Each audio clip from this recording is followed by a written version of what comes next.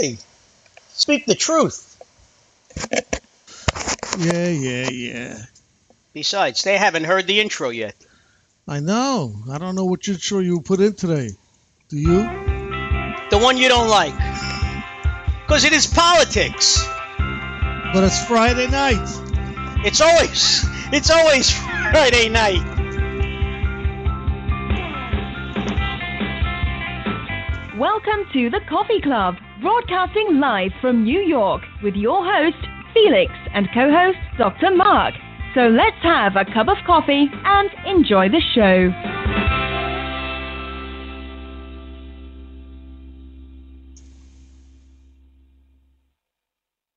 Okay. Say something, Mark.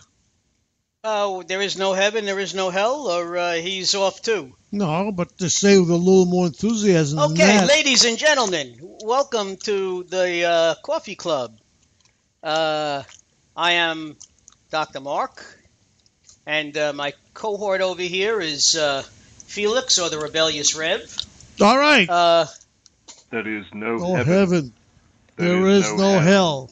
There's there is only this world and its dark reflections. And we do not know in which of the two worlds we are. Well, the problem with this computer, it does what it wants when it wants to do. I know. For a while there, we thought we were in a twilight zone, or at least in the outer limits. It showed playing, but it wasn't on. Then it decided to go on. There's something haunting about this whole thing, you know? But welcome to another Friday, ladies and gentlemen. Is it Friday night? Lots to discuss. Well, if you want to go to work tomorrow, go ahead. But lots to discuss. It's been a busy week for both of our campaigners. Seems like Hillary's in a little bit more hot water with Congress, and that they're calling her out on her lies. Donald, they're calling out her the lies about her lies about her lies. I think it's like third stage lies now. Well, probably. And I'm a supporter of hers, by the way. And the Donald, once again, another change. As I said in my blurb, he changes campaign organizers the way you and I change socks. Paul Manafort is out because he was trying to mold Trump into something that, let's face it, folks, he just ain't. No, okay? Paul Manafort was out because of all the controversy about him in Russia. You wait? That was part of it, all right? Yeah. Part of it was, I mean, the family liked him, okay? They were going to keep Manafort as I know, if it wasn't for the business about Ukraine and Russia, and he didn't disclose some of that 13 with an M, $1 million that he got for whatever he did over in Sounds Russia. like Hillary. Huh? Sounds like the foundation and Hillary. No, I don't know, but she's doing everybody a favor. You know, if she's elected president, she's not taking any more contributions. But unfortunately, it's too little too late, you know. She also signed papers with Obama that she wasn't going to do it. She signed with Obama an understanding that she will not mix business with pleasure, or whatever you want to call it. Well, look, the bottom line is that Hillary's crooked Hillary. A lot of people are saying that it was too little too late. She should have followed through with this before. And like we've been saying, ladies and gentlemen, I mean, these are not two stellar candidates here. There are flaws in both of them. Well, I'll tell you one thing about what Trump said. He says, you may not like me, but I'm going to be truthful. Yeah, so he says. I could tell you that I'm truthful. Oh, all right? Bottom line is... Did you hear what he said to the blacks? Yeah, I know that by the time his first 4 years are over with, he's going to get 95% of their support. No, he says, what the hell? The Democrats didn't do anything. Oh, I know. He really... They talk about rubbing their face in their nose and face in the dirt. He says 59% of your people are unemployed. He says your youth are getting a second-class education. He said you've been dumped on and lied to. He says, what do you got to lose? Try me. Yeah.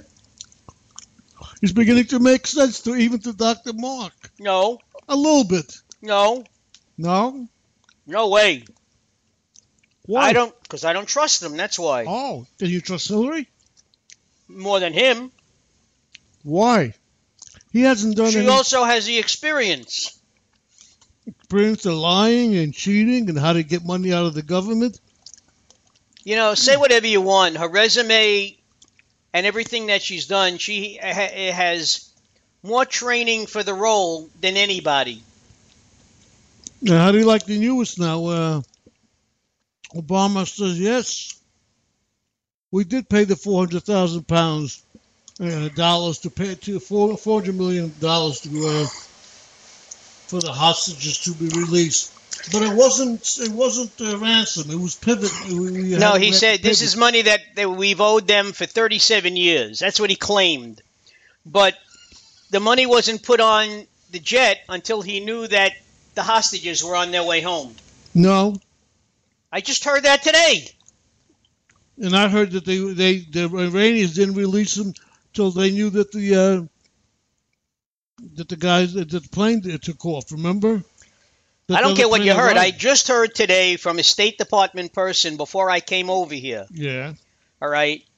He said the money was sitting on those skids, waiting to be put on the jets to be flown to Iran or wherever they're going to be flown to. Iran, yeah. And they were waiting for the okay that the hostages were on the plane. And yeah, the hostages were on the plane, but the plane never took off till their plane landed. Okay, whatever. It's a big difference. I mean, listen, when you think the Iranian will let them take off and they take You say tomato, I say tomato. No, there's no waiting. No, listen to what I'm saying. You're always going to take the opposite. So what's the difference? Pay attention for a second. Why don't you? I did pay attention to you. Now pay attention to me for a second. Why would the Iranians let them go unless they see the money in their hands? The plane could take off, turn around and land again once they release the hostages. Well, it's just the way things came out. It was really a bad decision, the way it was done. Well, you have to give them $400 million to let it go. That's the bottom line. You know, before there was no way the U.S. was going to give them back that money, but now all of a sudden they decided to give it back to them. It was the Shah Iran that gave it to them, not the Iranian present government. Wasn't the Shah. The Shah was already in America at that time, or France. He is the one that gave him that $400 million for equipment.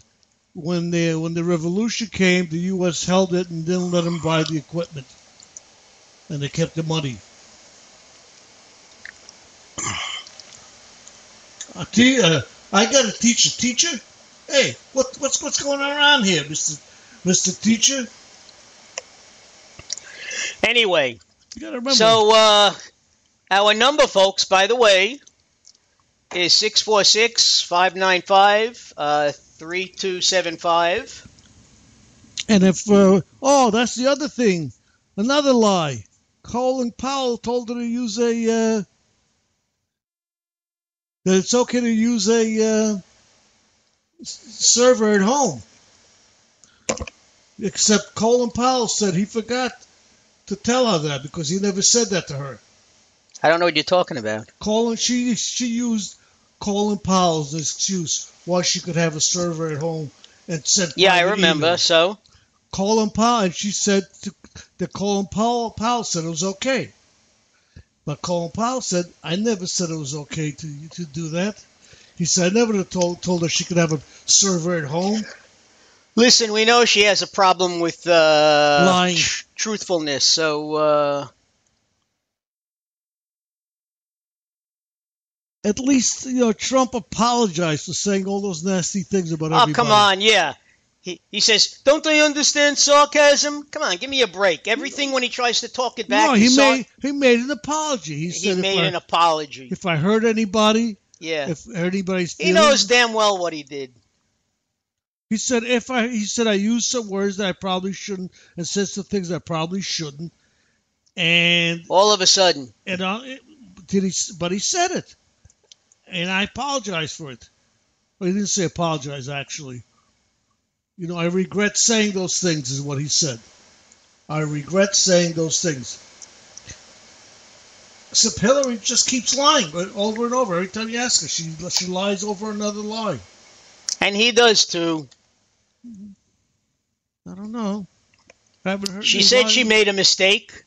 How many times does she have to say she made a mistake? She doesn't say she made a mistake. She keeps saying that she didn't do it.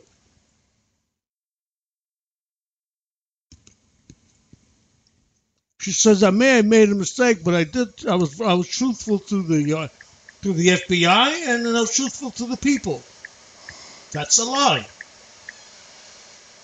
And that she still stands by that. Well, she was truthful to the FBI, because if she wasn't truthful to the FBI, she would have been prosecuted. What I don't understand is she wasn't, when the FBI interviewed her, she wasn't sworn in. There was no tapes of her conversation. There was no stenographer writing everything down. FBI agent just kept notes on the meeting. To me, that's a strange hearing. That there is no record of the hearing. What do you think? I have no thoughts on the matter. Okay. So let's see, what else can we discuss this week? The Olympics. Well, the controversy over the swimmers, which was ridiculous. It really ruined the end of the. It really ruined the end of the Olympics. No, I think it ends this weekend, doesn't it? Well, it's the ending, and it put a bad taste in the Olympics. They acted like spoiled, privileged kids. That's what they acted like. They are. I mean, kids like that who have enough time to train all day are being spoiled because everything's being paid for them so they can do this. How else are they going to train 12 hours a day? I know. Whatever they train. Somebody's, they need to have somebody feeding them.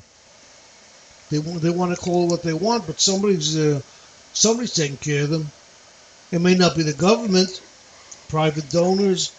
I tell you, I think personally, I think Obama made a mistake this week by not jetting down to Louisiana and putting in an appearance.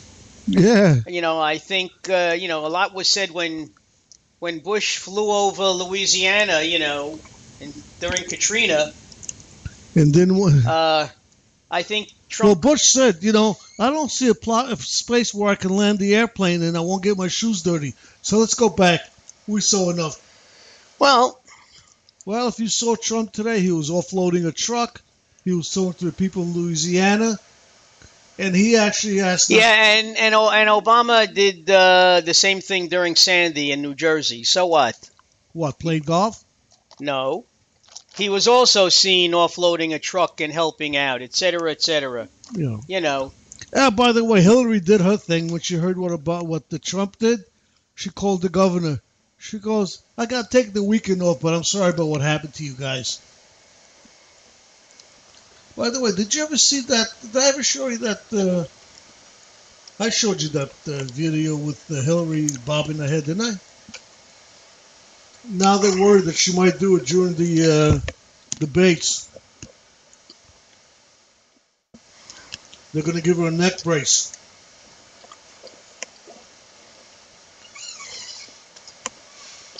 If people don't know what I'm talking about, go anywhere in Facebook and just type in Hillary bobbing her head, and you'll get a good laugh.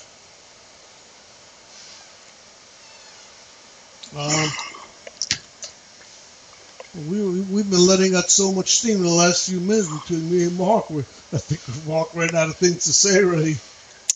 Well, we welcome people to call up with their opinions. I know most people that call up, a lot of them are anti-Trump and anti-Hillary both, Yeah. A couple of our semi-frequent callers. Yeah. Well, we've got people who like Johnson.